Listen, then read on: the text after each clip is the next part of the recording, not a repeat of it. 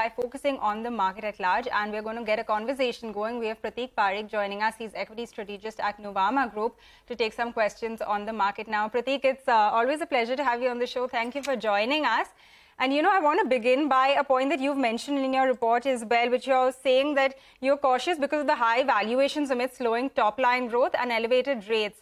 Tell us, after this Q1 earnings season has been done with, how have you really read it, and what is your estimate in terms of the kind of EPS growth that we can see for this financial year, for FY24? Yeah, thanks, Pavitra, for having me over. It's always been a pleasure over here. I think if you look at this quarter's earnings season, right, it's been a mixed bag. I mean, from our 2 or 3 key takeaways from this quarter is that we are starting to see top line moderating. Across sectors, there is a sense of top line growth slowing down. Some of it has got to do with the fact that input prices have cooled off, so your output prices are cooling off. But nonetheless, that is a trend that we need to monitor.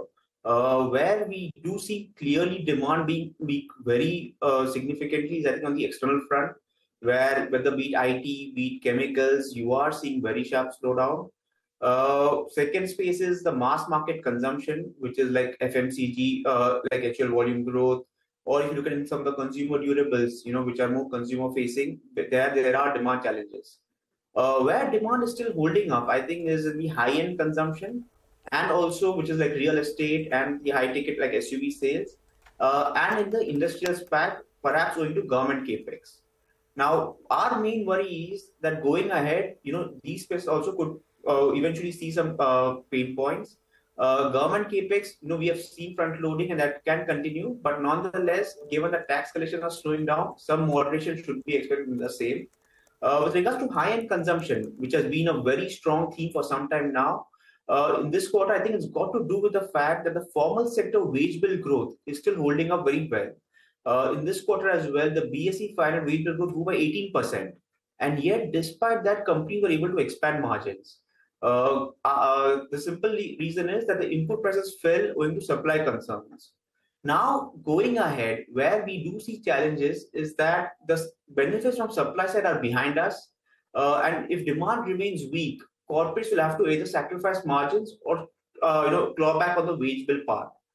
We think the latter is more likely. And to that extent, even in urban consumption or the high-end consumption, which has been holding up, could see some moderation. So to that extent, we do think that top line will moderate. Margins, although, should remain better off, especially in some of the sectors where input price is a big factor. We expect margins to hold up over there. And overall, earnings momentum to moderate from here on. With regards to EPS growth, we have around 16-17% forecast for the next 2 years, which was just 10% in FY23, which we think is somewhat on the higher side per se, Pavitra. And given the context of slowing earnings growth, but still, cost of capital being elevated, we are somewhat cautious on the markets, I would say. Prateek, I just want to talk about the top line slowdown, which is one of your foremost worries. The BSE 500 companies, which have reported numbers in Q1, the top line growth has slowed to just 6% on a year-on-year basis, and 30% of these 500 companies have reported a contraction, a revenue decline on a year-on-year basis.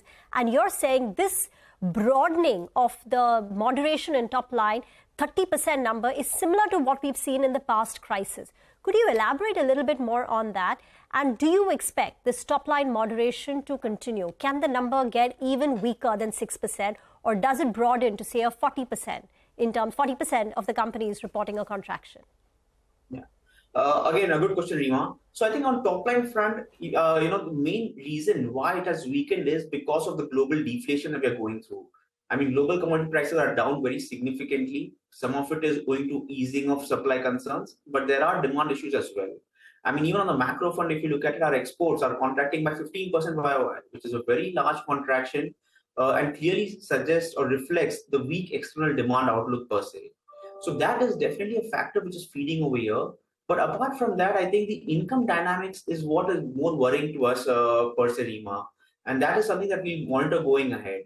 Going ahead, if domestic income dynamics also remains weak, then the moderation you see in top line will not just be led by prices, which is the case right now, but actually will show up in volumes as well. Volume numbers across industries, can see a moderation going ahead. What can change this in our view? I think two or three things. One is on the external front. If we do get some better recovery, then clearly the top line moderation case is much weaker going ahead. But if not, then I think the slowdown will likely broaden. Top line growth will most likely remain in single digits.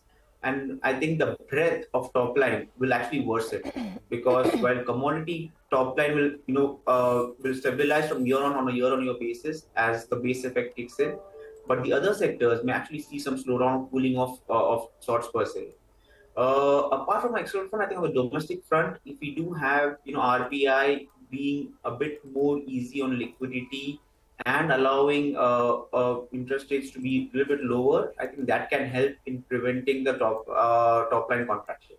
But if not, then I think you will see some more broadening going ahead for sell-side. Okay, Prateek, do sound fairly cautious, might I say borderline bearish, but that's fine. We need to understand and take that view on board. I'm quickly coming down to your portfolio strategy now, where the underweight sectors are actually BFSI, industrials, commodities, one understands. I mean, it's all global facing, real estate.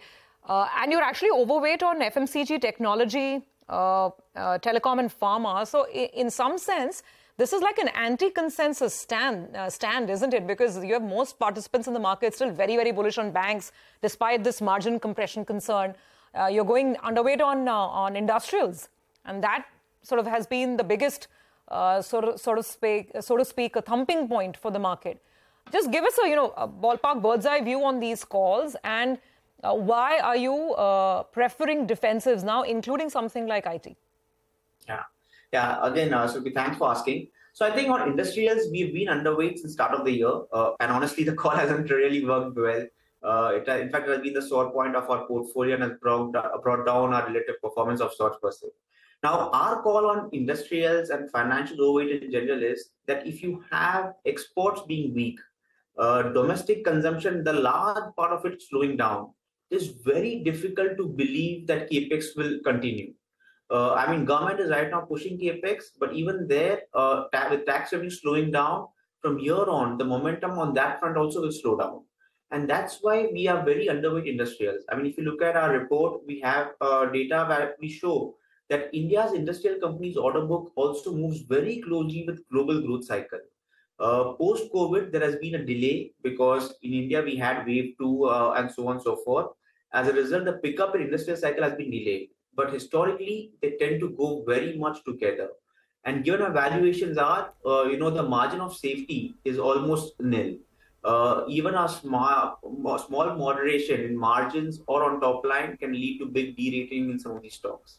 And that's why we are underweight industrials. On banks, our call has been that banks right now were in a purple patch in FY23, where you had margins firing, credit growth being accelerating, and credit growth being benign.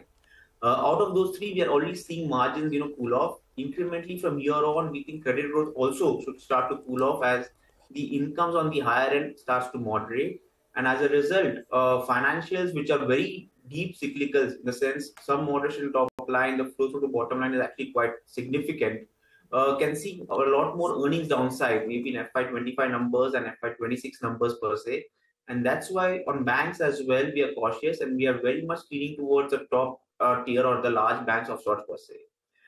With regards to our defensive stance, I mean, it clearly emanates from the fact that we believe that the top line is going to slow down.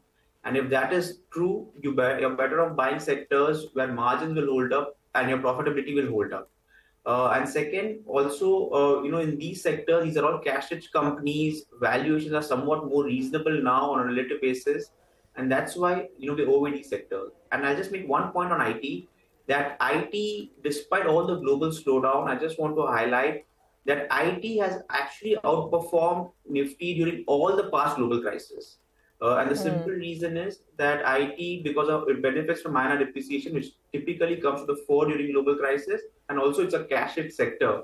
And the sector generally underperforms much ahead of the crisis. And going ahead, we think that if global growth slowdown is going to further worsen, then I think IT may not necessarily be a bad place, to have in a portfolio per se. So, Got that, Prateek. Interesting point, as I said, anti-consensus, and that's why the view really stands out. We look forward to more conversations, and pretty sort of interesting way to look at IT as well. Pretty much like a store of cash in times of volatility or maybe negativity. Thank you for joining in, and appreciate you being with us on the show today.